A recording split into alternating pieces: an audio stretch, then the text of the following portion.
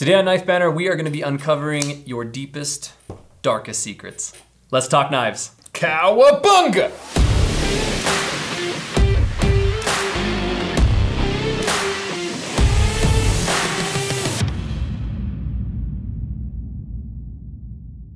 How's it going, guys? Welcome to Knife Banter, and today we are diving into your wish lists on the website. So we put a call out on Instagram and we said, hey, give us your wish list information. We'll throw some of the knives on the table and talk about them. So this is an exciting Knife Banter to kind of get an insight into your hearts and minds about knives. Now, we also got kind of a new face. Got George on. Yeah, I'm here. Yeah, man.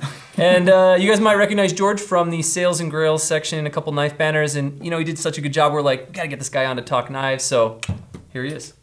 Yeah. Awesome. All right, we are going to start with a knife that is on Jackson Brooks's wish list, and this is the Jesse James Nomad. Now, to me, this personifies a wish list knife, right? Like it's a knife that you may not normally buy, right? It's a knife that's a little bit of a novelty knife, but it's like a lot of fun. Yeah, I was watching you open that thing. Yeah, you guys got to see this. You got to wrap your head around that. Yeah, it's definitely a thing. So swings open, then back, and then boom. And I've actually seen guys get pretty fluid with it where they can do it one-handed. Mm-hmm. Not gonna do it on camera because you guys know the rule on Knife Banter, if I cut myself, we keep rolling. I don't wanna bleed on all these other knives. But this is actually a really neat knife, full titanium construction. It's made by Jesse James Knife Company in the United States, and it's actually based on a knife that Jesse James got when he was a kid back in the 80s. It was like some sort of Smith & Wesson folder or something. I could totally imagine pulling this out to slice an apple in an ABBA concert or something. Yeah, there you go, right? An ABBA concert, I like it. So anyways, this is from Jackson Brooks. Thanks for throwing out there for, bud. And it is the Jesse James Nomad. Yep. Over here we got the Fox Knives Suru, and if you follow the knife world, you've probably heard about the Suru. It's an EDC classic these days. It won Best of Show at 2018. It's designed by Jesper Voxnes, the man, the myth, the legend. Oh yeah. M390, carbon fiber, and it's a carbon fiber frame lock. You don't see those very often. That's something else. Yeah, well, and the interesting thing is it comes with a titanium body, right? You can get a titanium version, but everybody was really stoked on the carbon fiber. So they're there, we have them. And whose wish list was this on? This is on a guy named Dan Miles. Dan Miles, thanks buddy for throwing that suggestion out for us. Yeah, this is a sweet knife. Sweet, sweet knife. And what's it going for? It's going for $269.25. $269, and I think that check the website for current pricing, but I think that the titanium versions go for in the 160-ish range, something like that. 160, somewhere right somewhere around there. Yeah. All right, so next up, we've got a knife from Sean Hughes. Now this knife actually made it on because a lot of you guys have this knife on your wish list. This is the Spyderco Shaman.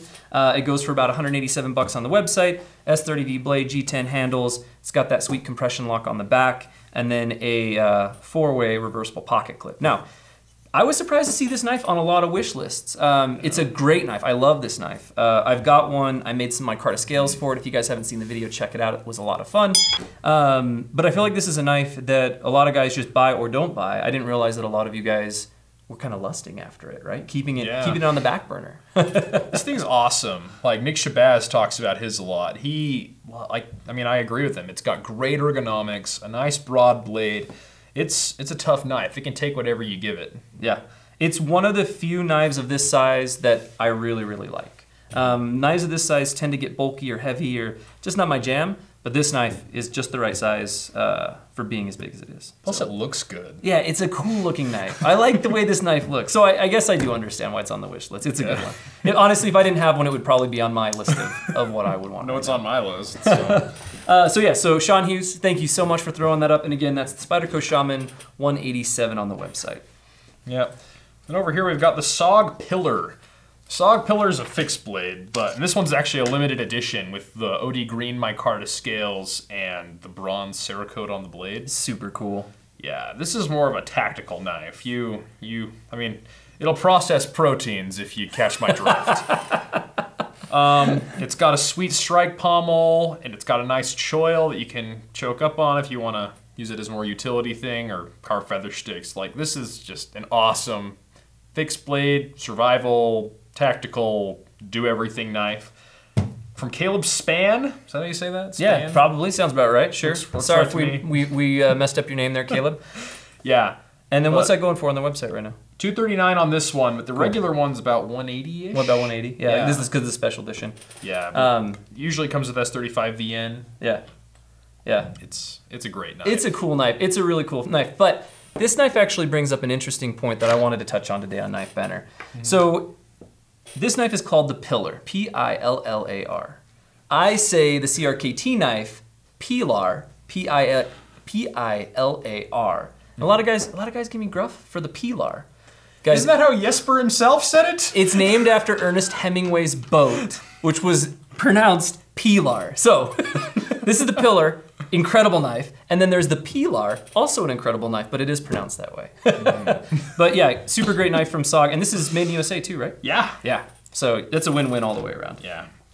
Cool. All right, so next up, actually guys, next up, we're gonna pause for just a second because these next knives, me and George actually used to go have some fun with. Yeah. So let's check in to see what we got going and then we'll talk about these next ones. All right guys, we are having a paper cutting contest. We're gonna see how many cuts we can get in 60 seconds. I am using the Giant Mouse Clyde. What do you got, George? I got the Wee Nar. Whew, that's right. So we strap these babies up, we're ready to go. Zach, you ready? Ready. George, you ready? Ready? 3, 2, 1, go. George, I was feeling really confident at the beginning of this. I'm not so much anymore. Yeah, neither am I. You're telling Can't get past the line. You're telling me that you don't sit around and just cut paper all day with your knife? Dude, it sounds like you were just winning a lot over there. 5, 4, 3, 2, 1. Put your knives down. Put Dang your it. knives down. That one doesn't count, that last one. That was just a tear. Zach, I think you did. Oh, absolutely horribly. George, No better than him. 6, 7, 8, 9, 10. 4, 5, 6, 7, 8, 9. Oh, jeez. I only got 9. are they all legal? Oh, what? What? I got 10? What?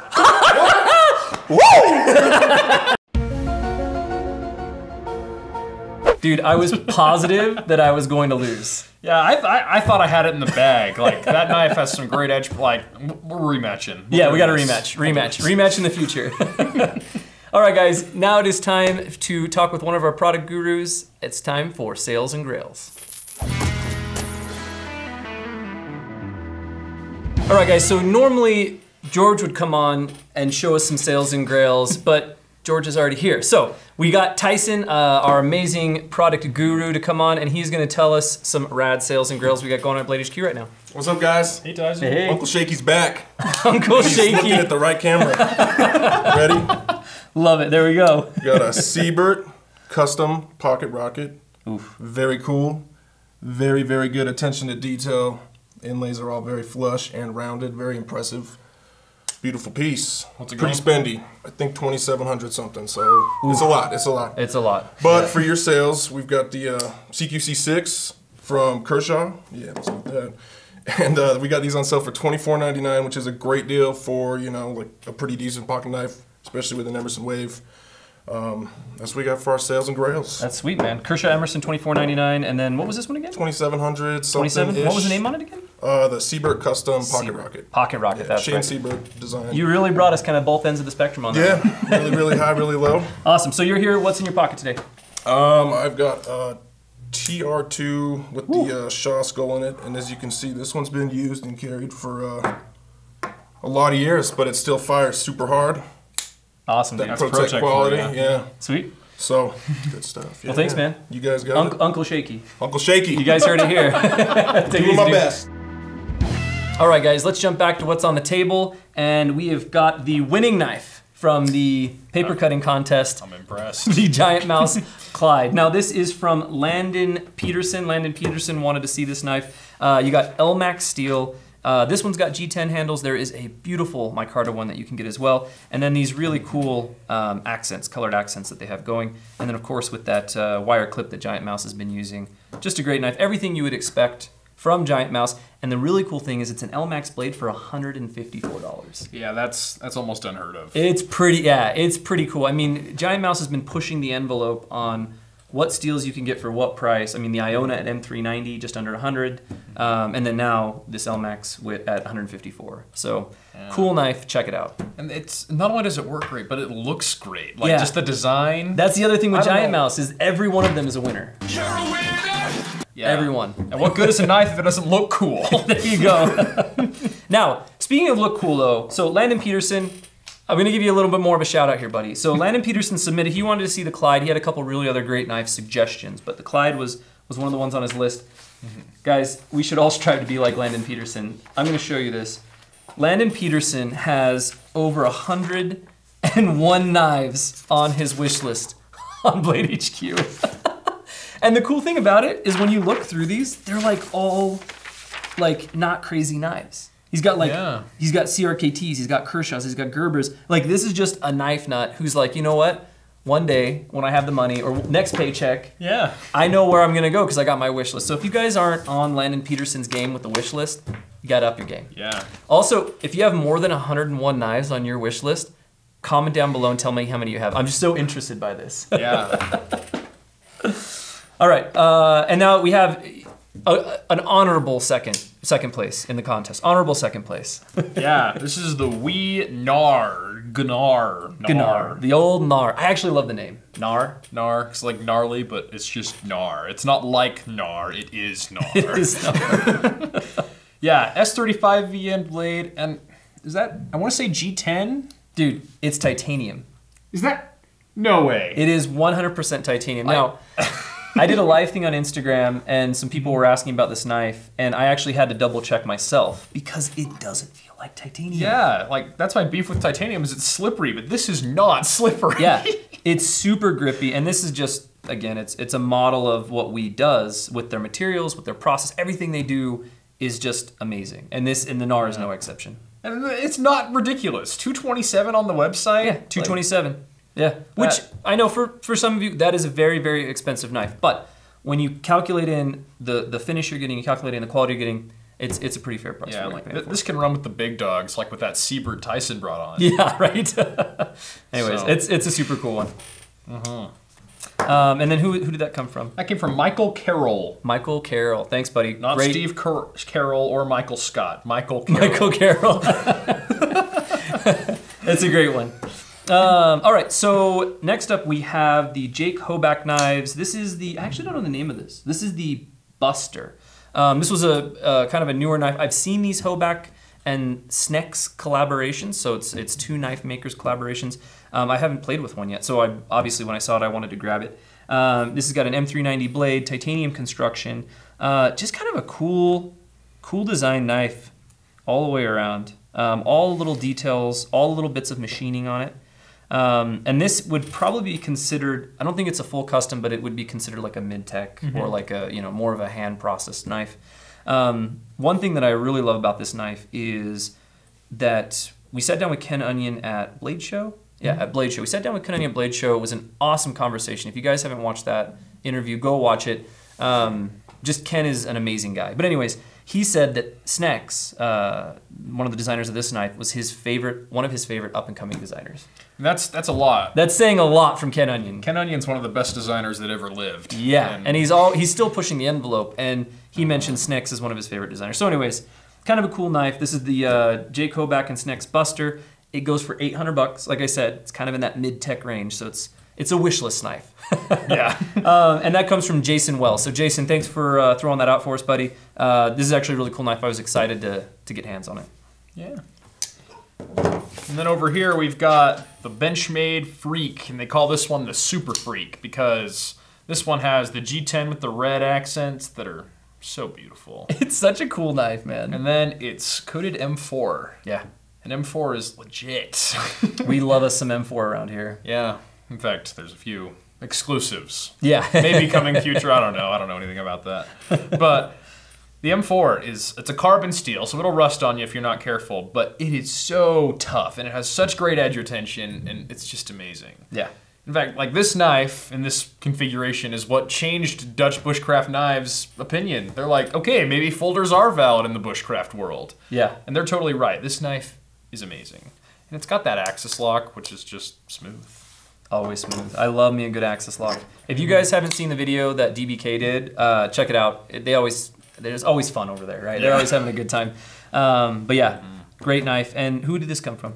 This came from Katie Whitman. Katie Whitman. Oh yeah.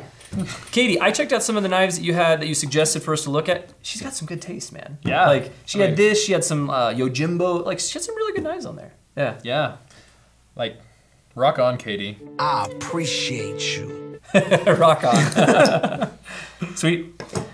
All right, guys, that's all the knives that we have on the table. So now it is time for the collection connection. All right, guys, welcome to the Collection Connection. This is your corner of Knife Banter. If you want your collection featured, go to Instagram, use hashtag BHQ Collection, post photos of your knife, post photos of your collections, your adventures, whatever, and we go through them every week. We'll feature something here. So this week, we've got this really cool one. This is from Al the Science Pal. Great That's fun to username. say, yeah. Great username right out the gate. And he's got this sweet toolbox going on. I'm digging this, man. It's got a bunch of multi-tools up top, Victorinox's multi-tools up top, and then a pretty healthy collection there in the drawer. Yeah.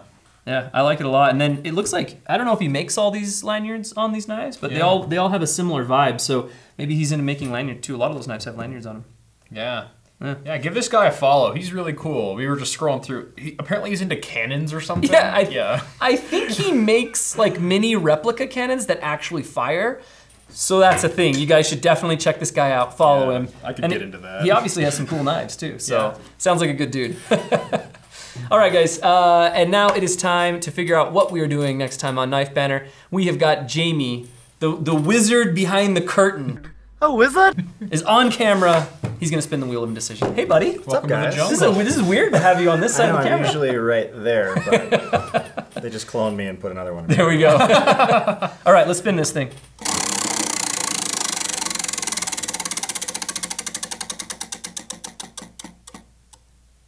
Whittle a stick. All right, guys. It's not gonna work. You know we've done it. We've already whittled a stick. Me and Andrew, we had a competition who can make the best pinewood derby with a pocket knife.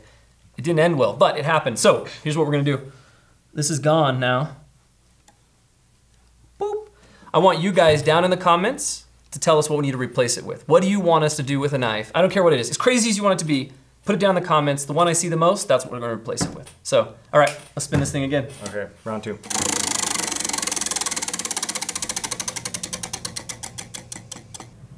There we go. Hey, That's new. Okay, rope cutting. All right, I don't know what it's gonna look like yet, but we're gonna figure out some crazy way to cut rope with the knives on next Knife Banter. It's gonna be fantastic. It's gonna be fantastic. All right, Jamie, what's in your pocket? Oh, you know, this will come as a great shock to you, but I'm carrying the OD Green Benchmade Bug Out currently, so... Have you eaten anything with it that's what I lately? got. I have not eaten anything with it, but it has acquired pieces of Zach's level. That's right. My 4-foot carpenter's level. But, yeah, It's a good it one. seemed to work. Now, it's no surprise because Jamie has had this knife in his pocket 2 years now? So Between the close- blue and the green one? Yeah, close to that. Yeah, so right around 2 years. It's that or Leatherman free usually. So, thanks for coming on, dude. Thank you. Take it easy. See you later. Awesome. And thank you guys for watching. It's always a blast. We appreciate the support. Consider hitting the subscribe button. Consider hitting the notification bell. Give George a little bit of love. Tell him he did a good job. I think he did a good job. Oh, thanks. How'd you man. feel, buddy? Not too I bad? feel all right. Perfect. I mean, I only made a small fool of myself, but that's what Knife That's what Banter's it's all about. Cool. All right, guys. We'll catch you on the next one. We out.